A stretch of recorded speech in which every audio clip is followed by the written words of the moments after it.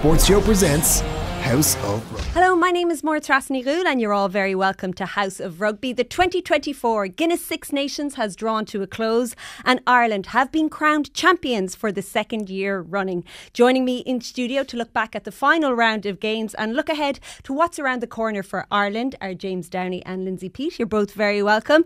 James, it was a tricky enough encounter at the weekend, a nervy performance in parts from Ireland, but they have claimed the championship for the fifth time in 11 years and that's a massive achievement.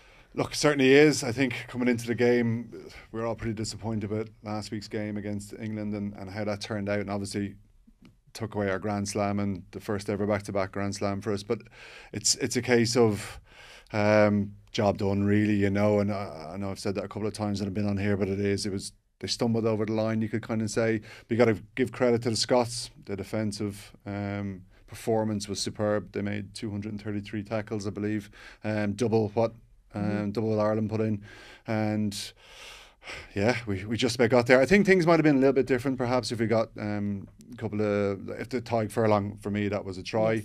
Yes. If that goes over, if you get these little things that go over, the game changes. But ultimately, they've got to be happy with where they got. They stumbled over. It was a nervy finish. It was a nervy end, but we got there. Yeah, it wasn't a perfect performance, Lindsay. We were expecting a reaction from Ireland after being beaten by England last week, but the Scots were always going to come to Dublin fighting after Italy got the better of them. But why couldn't Ireland hit their straps in that first half? I don't know, I'd say it was a couple of things. Like, I mean, Scotland came in, albeit they're very, very inconsistent, win-loss, you know, and that's probably the theme of them. They come in leading the stats on a team who hit dominant tackles, and that James just said it there. They worked extremely hard. They probably took a leaf out of Wales's book where they kind of targeted definitely the breakdown. They weren't illegal, but they certainly slowed it first. So I think, look, being on the other side as a player, you want to bounce back, but you also then probably want to do everything very well, and you just are overthinking it. Maybe like even that turnover and Dan Sheehan being put into touch going down the blind side, they're just things we've never done. So you're just out of kilter, and sometimes it was a kick up the arse we needed against England, albeit that we didn't want to lose.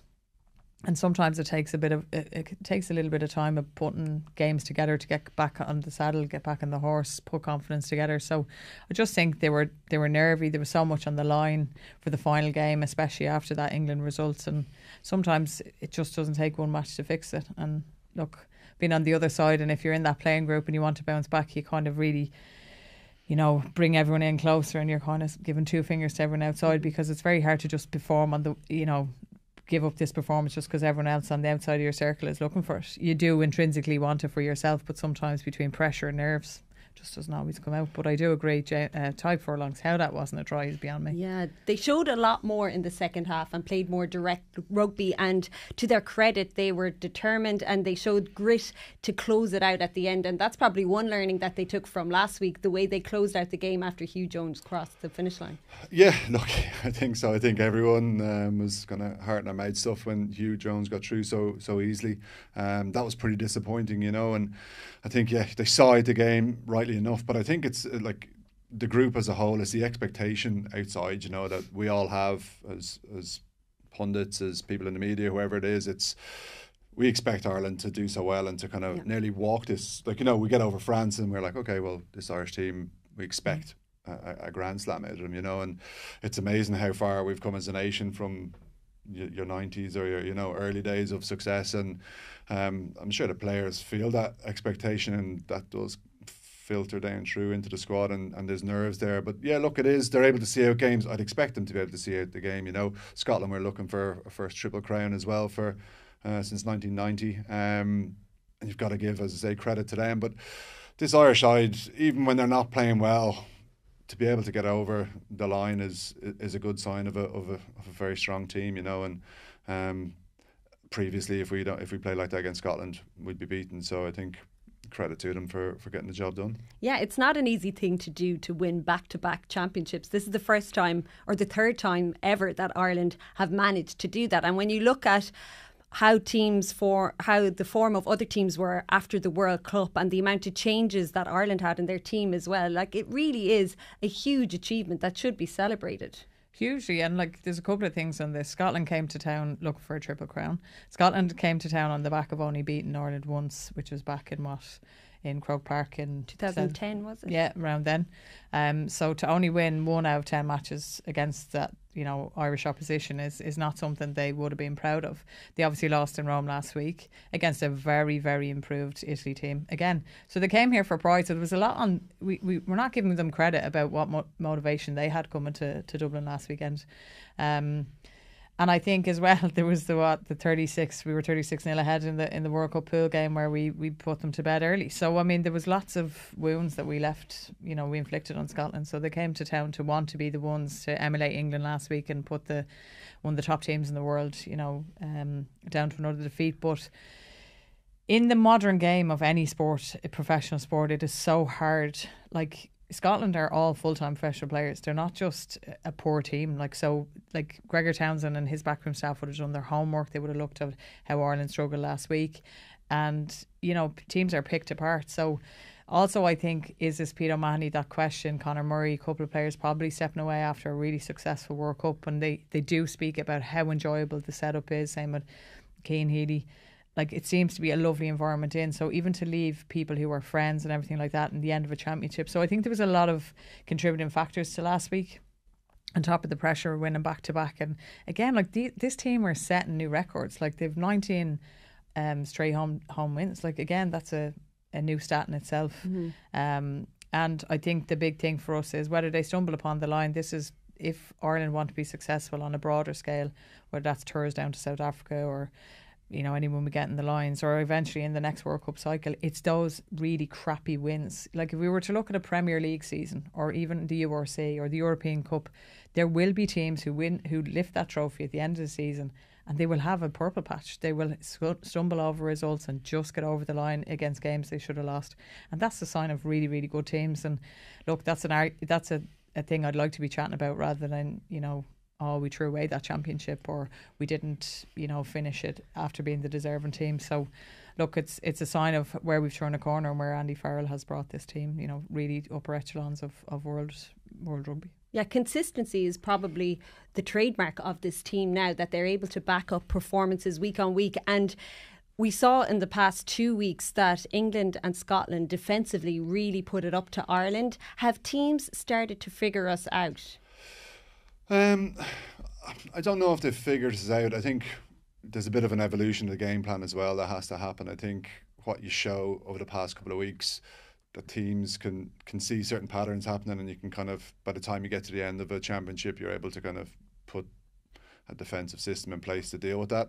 I think they, as Lindsay said, they do the analysis, and you see Scotland would have done the homework on how teams defend, and maybe would have kept people on their feet, or you attack the breakdown just to slow it down and see how Ireland cope. And Ireland know that that's going to happen, and this is where the evolution of what they're going to do in the summer, say, perhaps, and if teams do that, what do they do, and what's their plan B? And that's the exciting thing, that we need to be able to kind of flip if we can, and go back, revert to type then if we have to, and get quick ball. And if we're not getting quick ball, what do we do?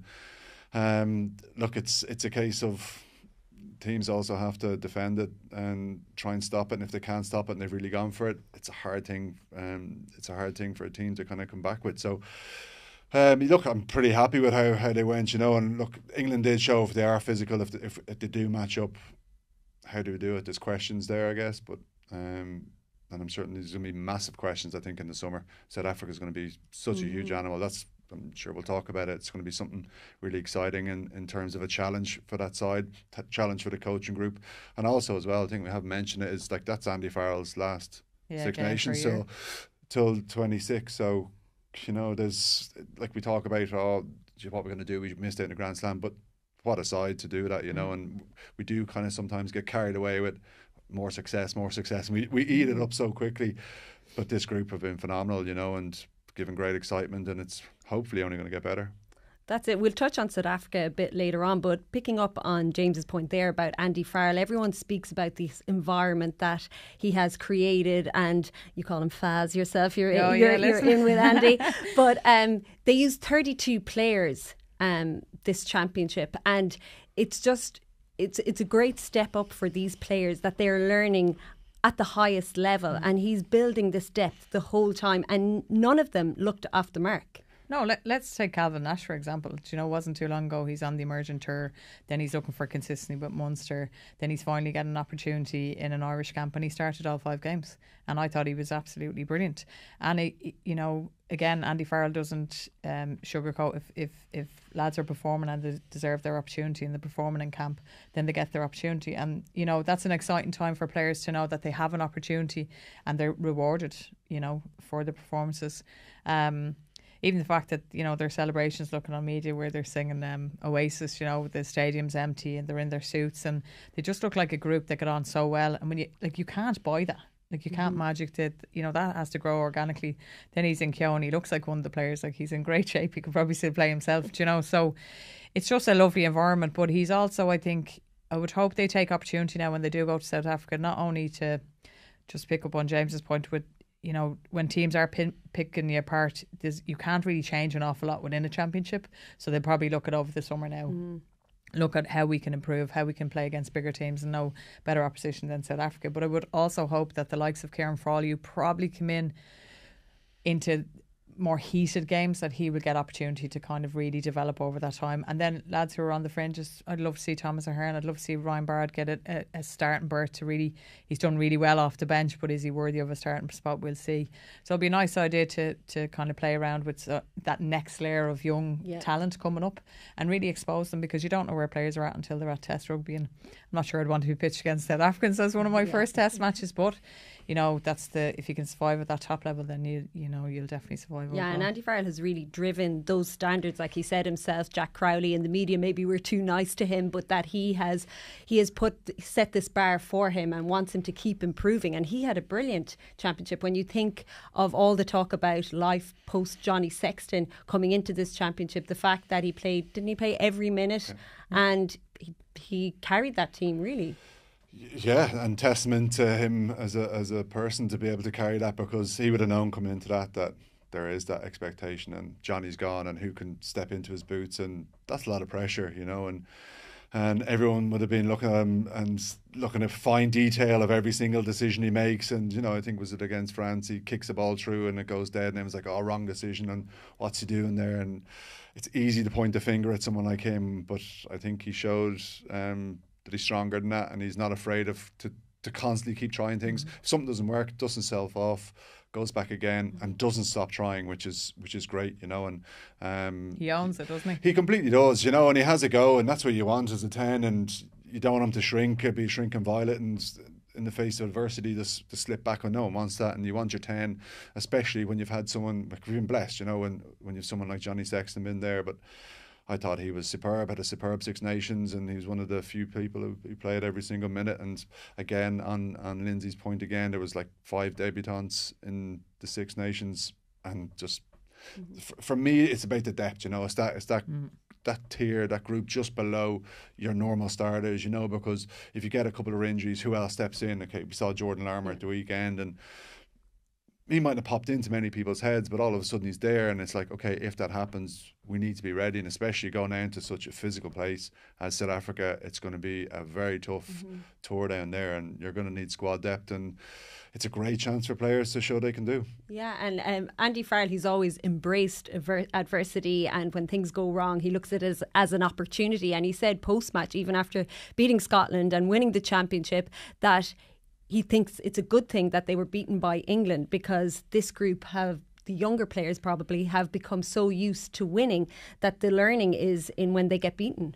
Yeah, and you have to stay hungry, as a collective and as individuals, because it becomes mundane, becomes monotonous. There's no excitement, there's no intrinsic motivation for you to get better and challenge yourself if teams aren't really putting it up to you. And I think it was a nice slap in the face of reality, and we all need that. And it's not to sound negative, it wasn't ideal, the timing of the loss, because to do back-to-back Grand Slams would have been absolutely historic, and everyone wished that for that group of players. But I think what I love about Andy Farrell is he's so pragmatic. Like he looks at every outcome as an opportunity, and the biggest learnings are actually from losses rather than winnings. I know there is, you always review and you look at what you could have done better, but there's no better learnings than from losses, and I say that always. Some of my best learnings, even though I would have rather a few more wins, came on the back of losses, because you do have to dust yourself off. You have to look at yourself, what could I have done better, and then you motivate yourself to be better the next time you go out. So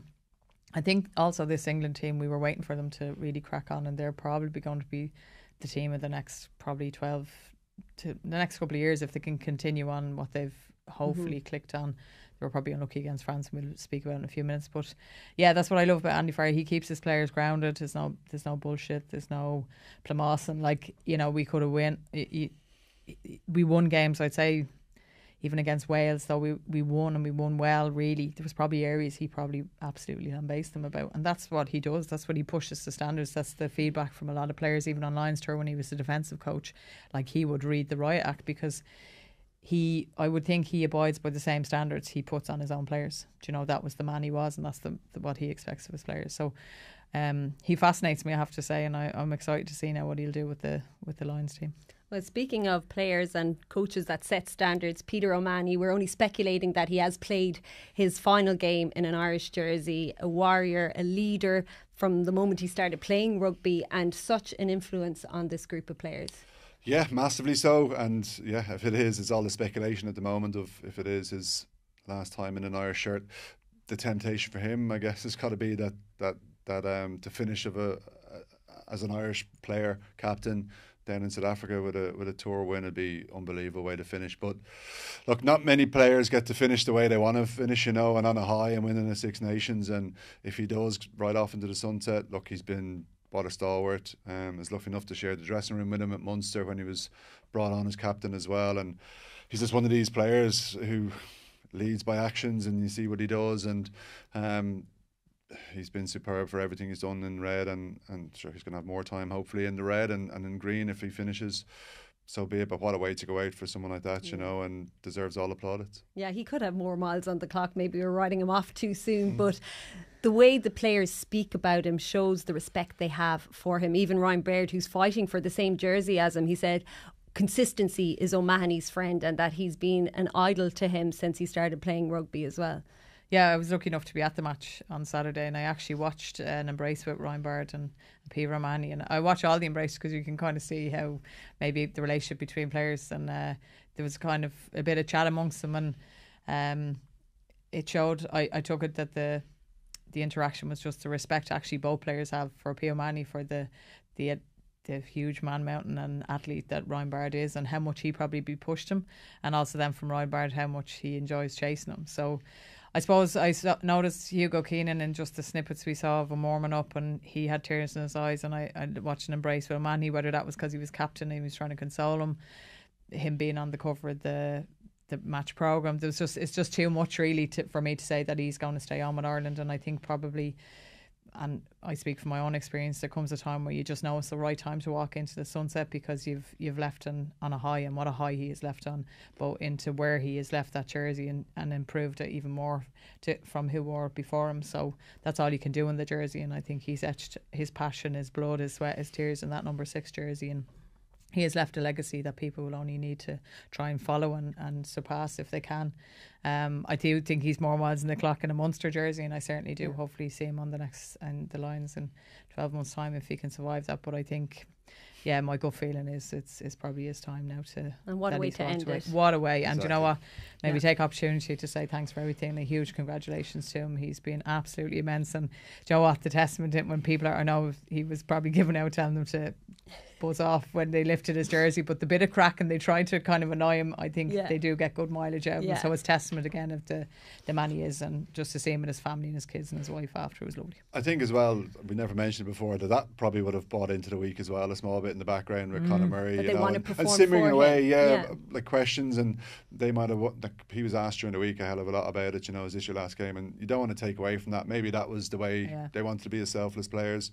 Sorry, I'm dragging Conor Murray into this, but like with Peat, he just wanted to be about the team, and then kind of let things settle maybe, and then perhaps have an announcement. But as I say, if that's the case, what a way to go out. And like it really is for someone to be able to kind of choose when to go out, it's so lucky to be able to do that, because you look at 95% of players, maybe more, they can't. It just finishes. Even Johnny Sexton, we're going to have his last couple of games, injury, bang, done, and it's forgotten about, and you move on, and it's ruthless, and that's the sport. But hopefully, even his time at Leinster, he didn't get to do that. He was lucky enough at the World Cup, and you had maybe O'Driscoll was the one who got the biggest one, but if he got an injury, then it's finished. And same with Rog and Paul O'Connell, and just finished and done. And if he can do that in front of a crowd, deserves it. Absolutely. Well, before we round up the other matches, a word on Scotland. It feels all too familiar. They go in with expectation, they go in with confidence, and it was another underachievement for them. It is, considering the likes of Glasgow and Edinburgh are actually performing. Finn Russell is doing immensely at Bath, who are flying the flag there. So it's they've such fabulous players, but Finn Russell probably wasn't in it. We knew he'd be key to it. Was a little bit out of sorts. Same with Van der Merwe. He had a kind of hands on the hips moment on the wing. He didn't get an awful lot of ball. When he did, thankfully we smothered him. It's clear they focused so much on the defensive side. And the thing is, they were dominant tackles, but they didn't turn Ireland over. If you look at Ireland, when we turned the ball over for Gary Ringrose, was absolutely unbelievable line break. I was like, how is he so fast? I can understand why he's on the wing now, but they didn't use all that dominance on the defensive side and all that hard work to kind of put Ireland in under pressure on the attack side. If you're going to, for me personally, my thoughts are, if you're going to put so much pressure on, a lot of teams thrive on their attack from turnover ball on the defensive side, but they don't seem to use that. They just want to disrupt and make it just be a pain in the arse, really. But they didn't feed off that. They can at times, and they had done in previous matches, but again, they just do not do it consistently. No. Is there a mental frailty there that they can't get these performances together, that they can't see it through? There's got to be something there, and I think there's got to be questions asked as well in the background of, Gregor's been there a fair amount now, and things haven't really moved on in this Scotland team. Were a generational team in inverted commas when they had Stuart Hogg there, and Scotland were really pushing this side forward. Look, I know that they've kind of flipped and said that we're arrogant Irish, and that they were supporting England ahead of we were playing them, and that one's turn. But it's interesting for them. They just really haven't kicked on or found a gear or found consistency, and that just goes to show even more so how lucky we are to have that consistent side. But Scotland, just at 6s and 7s, they can produce kind of one-off games, but to do it over a short period of time and week in, week out, it's too hard for them to do. Yeah, and it's just another disappointing championship for them. Looking at the team of the tournament, really, Italy, amazing. They had their best ever Six Nations finish, 2 wins and a draw after receiving the wooden spoon in the last 8 championships. And we're all delighted for Italy, because Italy have now come to the party, and Ireland are the only team that really put it up to them this championship. Italy were mind-blowingly fabulous. Everything you expect from Italians, their passion, their flair. I think they got tried around there. Their fullback scored against, it came from a set piece play, and it was just magic. Their running lines were perfect. Their offloads were, pinpoint and just on the point of possibly being turned over, and the Welsh defenders committing and in the go, and even the footwork to change their running line. They're just a different team, and they're absolutely fabulous to watch. And I felt so sorry for them at the World Cup, nearly to the point of being frustrated and annoyed with them. You are better than this, as much as you're not world class rugby team, or you're not renowned for your rugby prowess or anything like that. I just thought they were brilliant, and I was excited to watch, and only that it overlapped with our own game. I would have sat there and watched them all day. I think there was so much value for money, and I'm delighted to see, and I hope it's just not the changing. In coach. They have some absolutely phenomenal players. Their under-20s were exceptional as well. That's it. They've performed so well underage for years, and I think now they're just bearing the fruits of all that hard work. Yeah, thank God, and we can see that. I want to keep going calling him Lemoncello, but Menoncello, he's just been unbelievable. JOE has just again kind of fed off that, because he's he is standout on his own as a winger, but he just has now other players around him. Lamaro, the captain, absolutely made shit, excuse my language, of anyone who could get his hands off in every round. And I just thought he was, from the man who was putting his hand up nearly in tears being subbed during the World Cup, to now see him absolutely drive his team forward and lift that trophy against Scotland. To be honest, I was quite emotional. I really have to say they definitely got into my heart, and I was, a little soft spot for Italy. I think everyone does. What's the main thing, do you think, James Quesada has done with this side now from Kieran Crowley's reign? Look, I think it's... Yeah, you gave him a hug anyway. Well, it's not. Yeah, you hope it's not just the changing coach, because that wouldn't reflect too great. They're more in the players. pragmatic though with their performance. Yeah, I think so. Yeah, they would be a little bit, but I also agree with Lindsay in that it's the under-20s that have come through, and it's probably since Conor O'Shea was there in his time and he went over, and Steve Aboud, who installed these regimes, I guess, underage, rather than just going in to try and fit the structures, rather than just trying to deal with the senior team. He went in and said, right, okay, let's start underage, bring them through. And beforehand, the teams are doing well under 20s, coming into seniors, and when you get used to getting hammered every week, it becomes a habit then, and it's hard to break that cycle. And I think these teams are much stronger mentally as well as physically. And a couple of wins, it's amazing what it does, and that's the confidence within the side. They don't just rely on one or two players. There's pretty good players across the park within that, and they probably should have beaten the French as well, and geez, imagine now, what a tournament. And I really, really hope that it's not just a flash in the pan. I know that they have been pretty consistent with it, but need them to back it up next season and not just have it 1 year and go, okay, great, and revert to type. It's keep that going and put the pressure on, because look, Wales seem a bit of a basket case at the moment, and after they played Ireland, I was kind of like, okay, well, I'm sure we'll come on to Wales, but you were kind of going, okay, they did okay, there's work there they can do, but that's just we'll talk about Wales now. What's going on there? They've picked up the wooden spoon for the first time since 2003. Warren Gatland handed in his resignation after that game, offered to hand it in. They refused it. They want him to stay on. I agree with James that we saw flashes in the first few rounds of endeavour from Wales and what they were trying to do, but they fell off a bit at the weekend and probably the week before as well. I mean, it's a complete rebuild. They will need time and support, but on the flip side, they'll need to win games to get that financial boost to put the structures in place.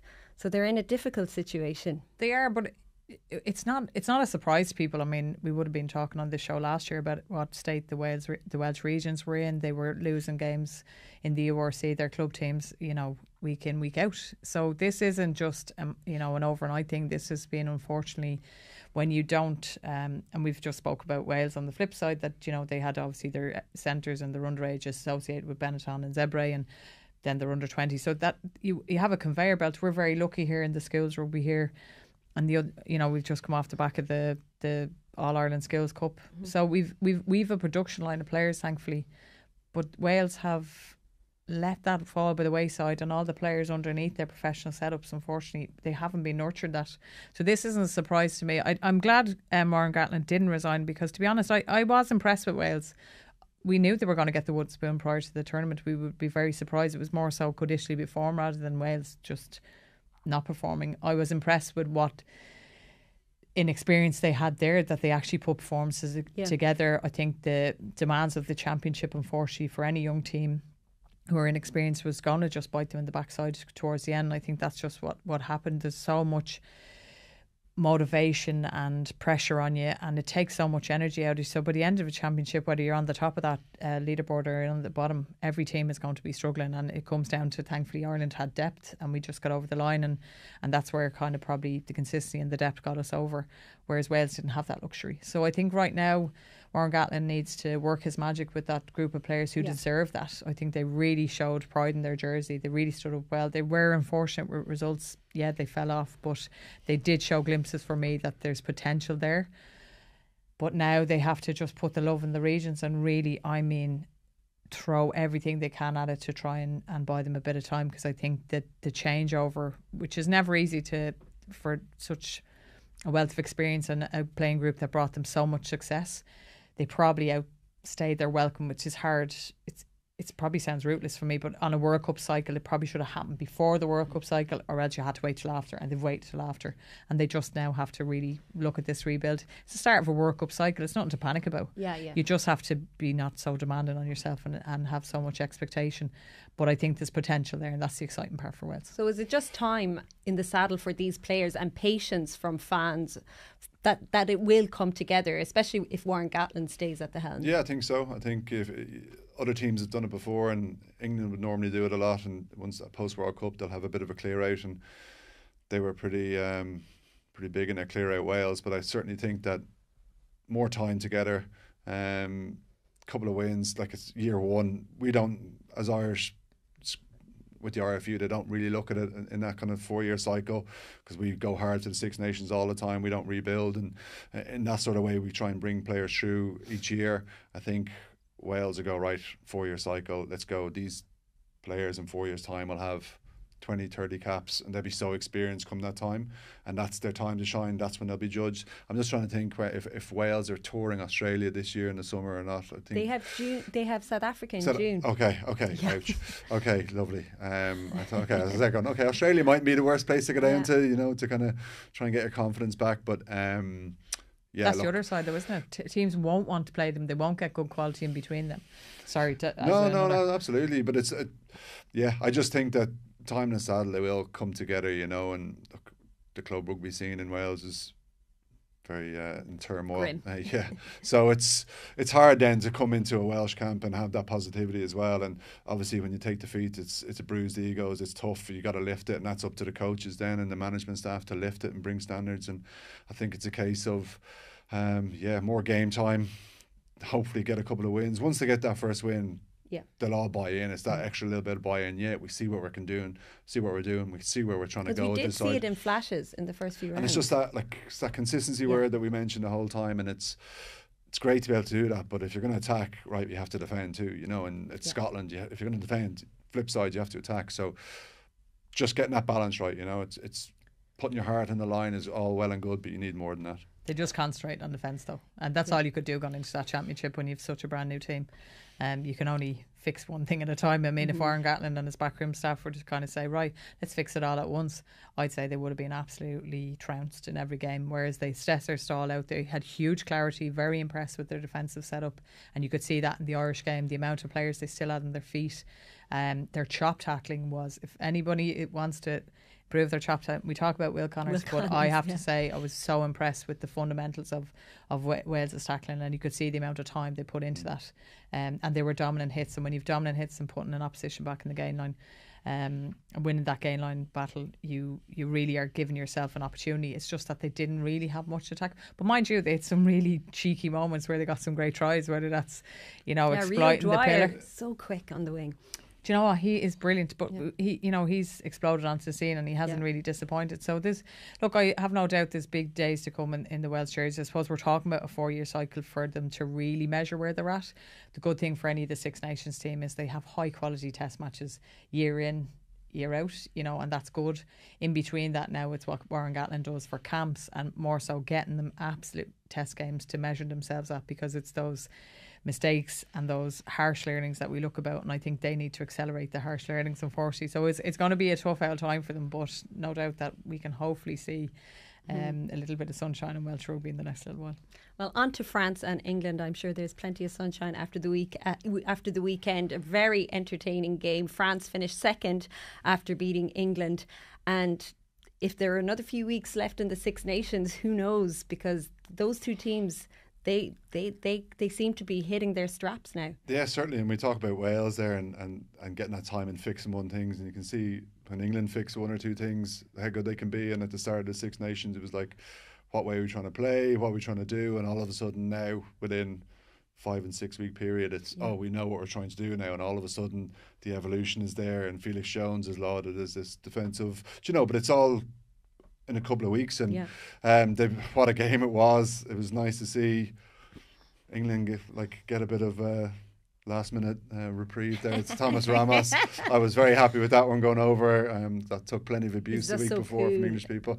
But I don't know, defensive coaches might have been scratching their heads a little bit, but that what a game of rugby to finish it as well, and absolutely. high octane. Big hits got on there and some wonderful flashes of brilliance from both sides. But look, I think France be very disappointed though in looking back on how their Six Nation went ultimately. You know, I think Galtier would have been under serious pressure, especially if they'd lost Italy. Probably looking at the way the French go, might have got the chop if that had happened. But can this one win against England be a turning point for this side? Perhaps, you know, it was a hell of a long hangover for the French side from the World Cup, and maybe this last game, as you say, a couple more weeks, what would have happened? Yeah, absolutely. Galtier said it was the Six Nations from hell, and Sean Edwards was saying that they have a lot to improve on. Where do you stand on France now?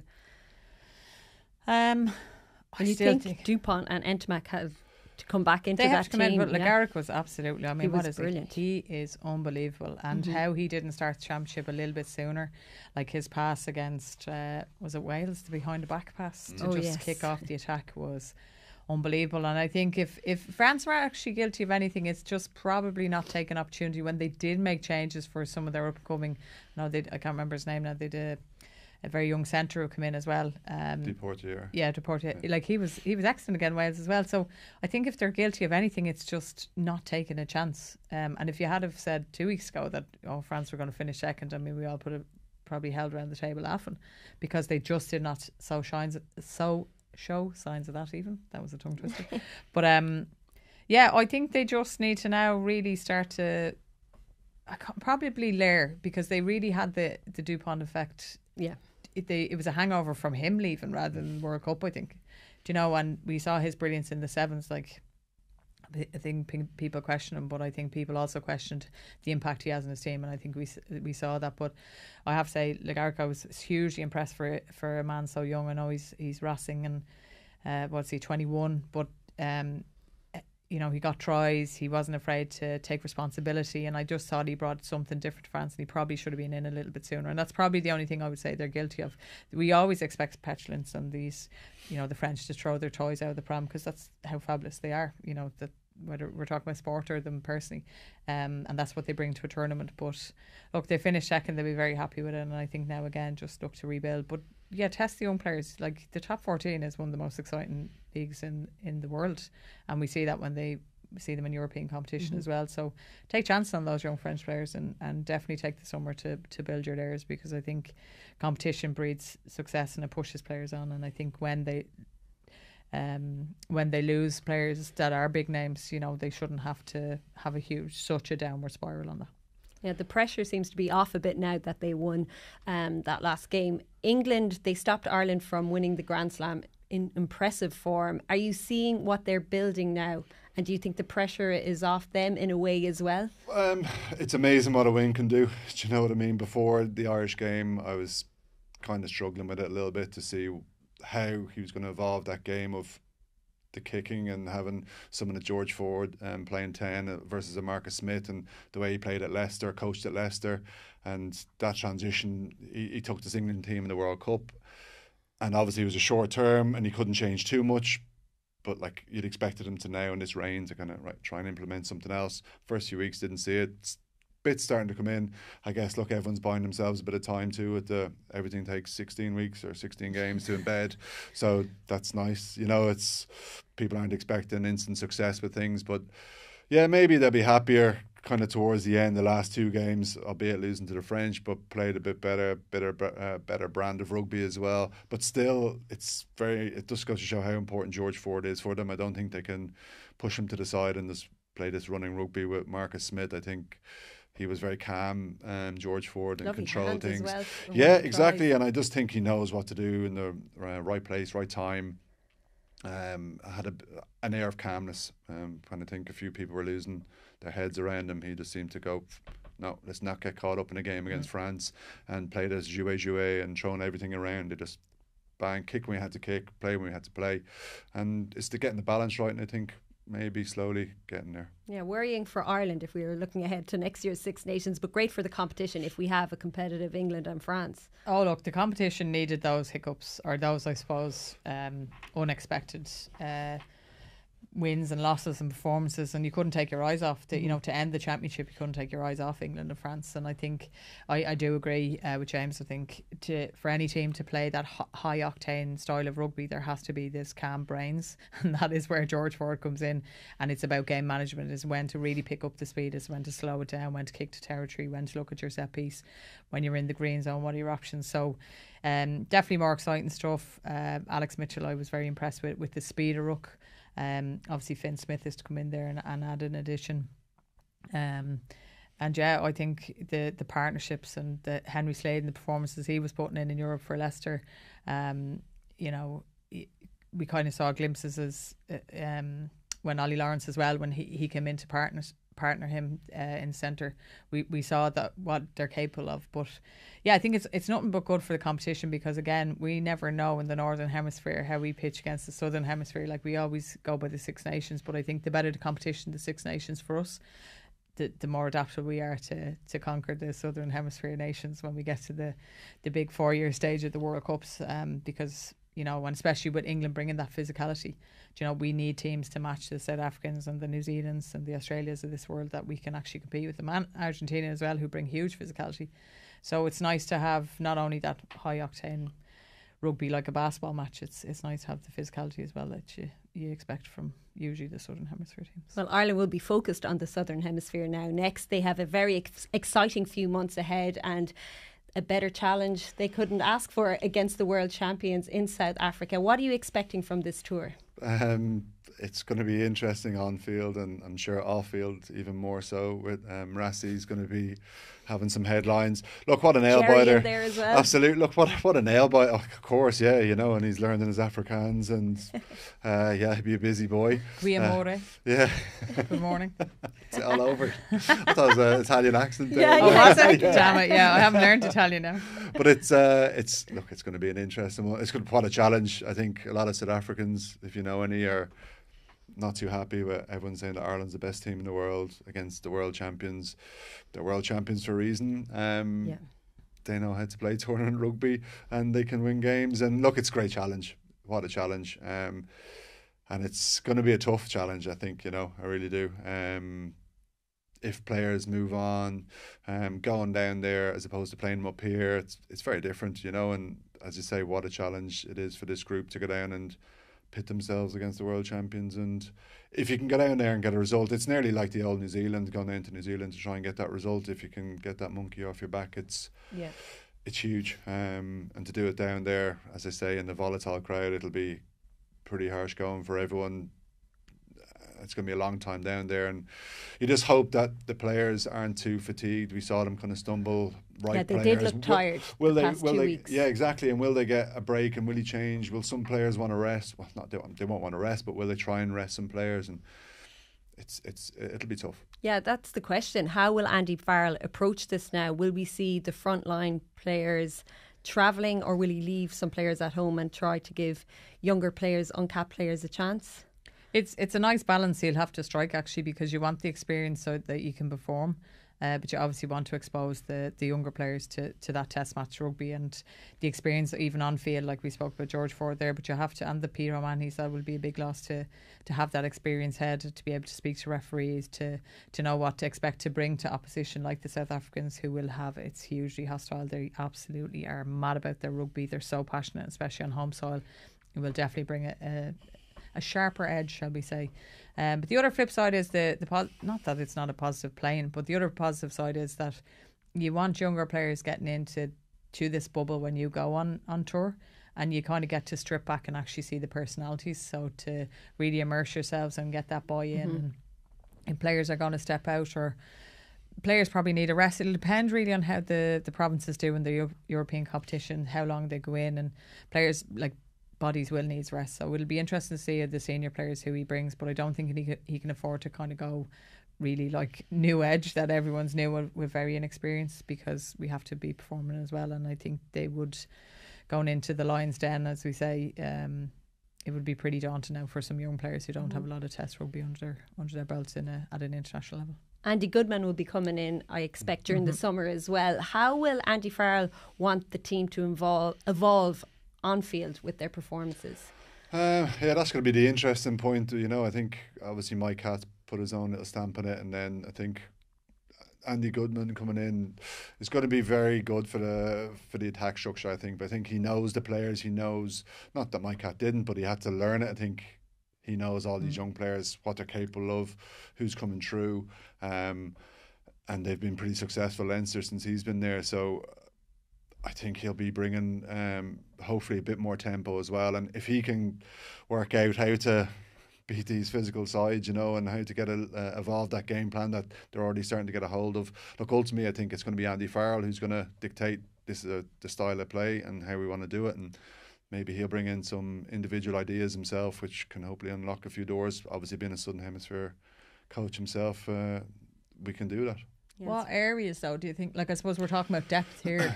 I'm kind of thinking the front row probably. Like, are we looking at what's Cian Healy's job? We probably need another loose head. We definitely probably need another tight. Like, the front row probably need a good bit of exposure. No better place to go than South Africa. Is Tom Ahern going to get in? Is Sam Prendergast not keen? But we probably, the two Prendergast brothers, they probably need a run. Definitely Keane has done Ross an awful Byrne as lot. well. He'll be back. Ross Byrne needs to be back in. How is Harry? Still not sold on Harry myself, but is that because he hasn't got enough time both at Leinster and international? Is he someone who can build consistency and go in? I certainly think now we can't rest on our laurels with 10, so it'd be interesting to see from a 10 position. Full back Hugo Keenan we saw there. I think Jordan Lammer probably underperformed, but at the same time, like, poor chap has been playing the wing for Leinster. He was thrown in there, absolutely thrown the deep end. So we definitely need a full back. So then does Frawley come in, or? Because I was interested to see, I definitely thought at some point then Crowley would, with Harry on the bench, Crowley would go to fullback and Harry would come in. So I think definitely, whatever about the personnel, probably for me would be looking at the positions of where we need to deepen. And there's certainly probably fullback 10, 9 as well then if Connor's going to step away. And then obviously Connor comes in like that George Ford and he controls games, whereas Craig Casey and Jameson Gibson Park, who was fantastic, his rugby brain is ridiculous.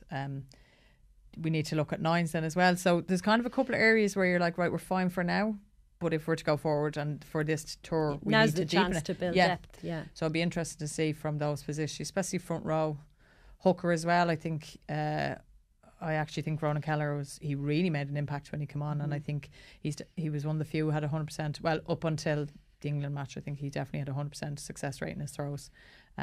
He was physical. He's not afraid to get in and stuck in. But it's probably then again, if you have the two lads injured at one point, who's coming in as hooker for you? So yeah, be interested to see now a couple of lads. And before we finish up and move on from the Six Nations, looking back at Ireland's performances, what was the highlight for you, James? I don't know really. I'm trying to think of anything jumping out on me now.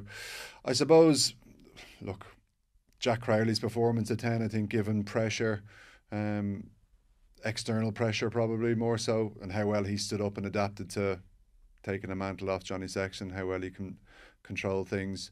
He's got to be happy with that. Maybe the 5 debutants, Joe McCarthy was pretty impactful in that. Thought he was great to have more competition in that area and someone of that physique as well to cause a bit of damage. But yeah, look, ultimately it's great to get the win in the Six Nations, but just those two players, I suppose, of really coming through. Where did you see the most improvement from the World Cup, or where did you see Ireland evolve? Or did you?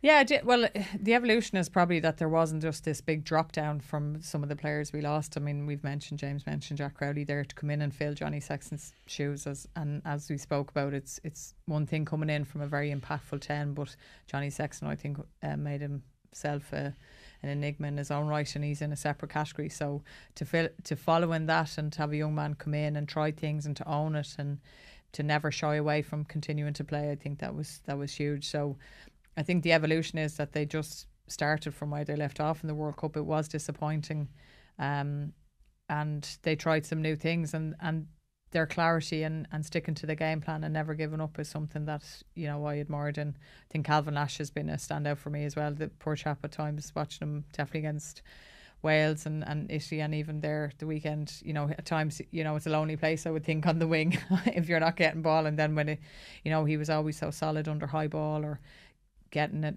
when he took his opportunity, he took it very well. So I thought he was standout. So I suppose the evolution is all these players we spoke about provincially, lighting up the place, and you would expect this transitionary period for all these young players, but there was no transitionary period, and I think that's been the evolution, that they just slotted seamlessly in and continued on the same trajectory they've been in. So how will the players feel after this championship win? Will it linger with them, do you think, James, that they didn't win the Grand Slam? Probably for 24 hours, and you've got to get over it pretty quickly, and I think they probably dealt with that after the England game. I think you have to bounce back so quickly. You have another game to play against Scotland, and obviously they're over that. Look, it's so hard. Ultimately, it's so hard to win in Six Nations. We haven't done it as often as we would have liked. I think we've been, as I say, mentioned a lot tonight, we've been spoiled so much in the last decade or so in terms of wins.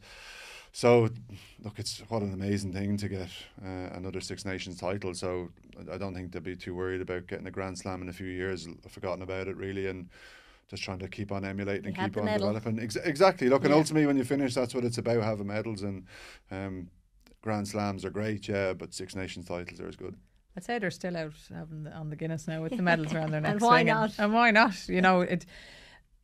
We can sit here and say that, when you're a champion, you think, oh yeah, in that moment, like, it's a great feeling, and you want to, it'll come around again. For some people, it never does. Like, some people will never win a championship. So, when you look at successful teams, and we're so proud of this team, and yeah, we get selfish and we get greedy and we expect more from them because that's what we want, because we know how good they are. But same time, being on the other side as players, it is so hard to be consistent and to get over the line and to win that gold medal around your neck. Lots of times you're thereabouts, but you never get to wear it. So, what will this Six Nations, do you think, be remembered for? For me, it's for Italy.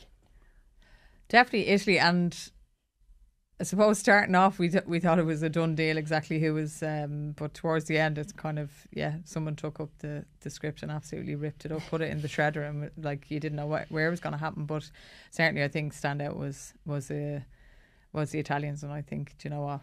I hope they're not a flash in the pan. I hope they go and do big things, and I hope they take a few more scalps in the URC and maybe Europe. We'll see. How do you reflect on the competition, James? Yeah, it's a pretty successful one, wasn't it? And I completely agree with Lindsay as well, and and yourself. It's the Italians, isn't it, that really stood out, and it's the consistency again shown from Benetton in the URC, and if you can get wins under your belt, look. Winning's a habit as well, and you got to get used to winning. But I agree as well. You got to enjoy your wins as well, and because you're not going to win every week, so it's about being that consistent side. So Italy, for me, consistency is what we can see. Wales, hopefully develop. France, just being typically France. Well, they're never going to change, and you don't want that. And that's the beauty of the Six Nations. That I'm sure, probably no one got that Six Nations table right.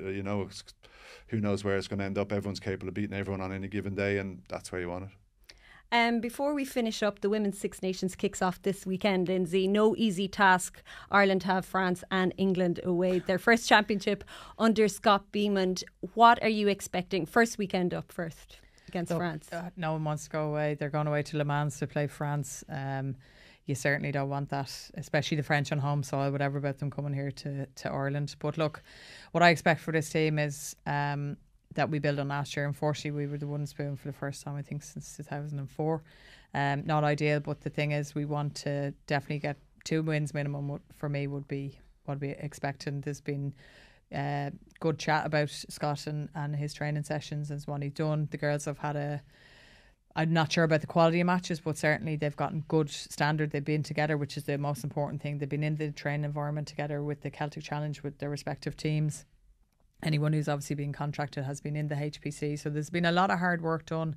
I'm sure a lot of soul searching from this time 12 months ago. And that was always going to be expected. We were the Wales of last year in the sense of we were really starting afresh, and we had a lot of young talented players who were just inexperienced at test level rugby. So what I expect is whatever about the result against away from France, I expect us to have a performance, and that would be definitely heartwarming for me, and especially for the girls who put in an awful lot of work. It's very hard when you know how hard you're working to go out and not have the results reflect that. So if we can come away, no injuries from France, you know, because we've a lot of injuries after Celtic Challenge anyway from a lot of key players, if I'm hearing right. So we'll see what the team announcement is during the week, but definitely when they come home the following week to Italy in the RDS, I hope everyone will put bums on seats for all 3 home games, and we get a win against Italy. Hopefully Wales and Scotland as well, but Wales and Scotland have both played in much higher tiers in the new WXV competition. So again, you don't know where you're at till you're in your first round, but look, we'll definitely know where we are after France and make the changes necessary to get a win against Italy. What would a successful Six Nations look like for this group results wise? Oh, I think definitely 5 performances, but minimum 2 wins. I would hope, I think, to be successful. I know you kind of go from 0 wins last year to thinking, 1 would be thing, but I think there's a lot of work, there's a lot of talent there, and we can get that clicking. I think 2 wins minimum I'd be very happy to see, and I think they would, for them as well. It's nothing about me or anything else on the outside. It's for those players to keep them interested to know their work is done. And as I said, Scott comes in with a lot of experience from his 8 years with England as the attack coach there. So, and he's obviously an ex-pro himself. So there's a lot of good players, good staff there, and I would hope they'll get their just rewards. And as you said, we hope that they get bums on seats and home crowds supporting them. Yeah, they're and playing, a couple of wins along the way as well. Yeah, I think 31st is Italy at home. Then they go to Musgrave for the weekend, the 13th of April against Wales, and then it'll be up to Kingspan on the 27th against Scotland. So yeah, if you're around, get your bum there. Well, we leave it there for today's show. My thanks to James and to Lindsay. It was an entertaining Six Nations, and once again, Ireland are top of the pile. That's the end of House of Rugby for a while. Thanks for joining us over the past couple of months. Until the next time, from all of us here, Slán go fóill. Sports Show presents House of Rugby.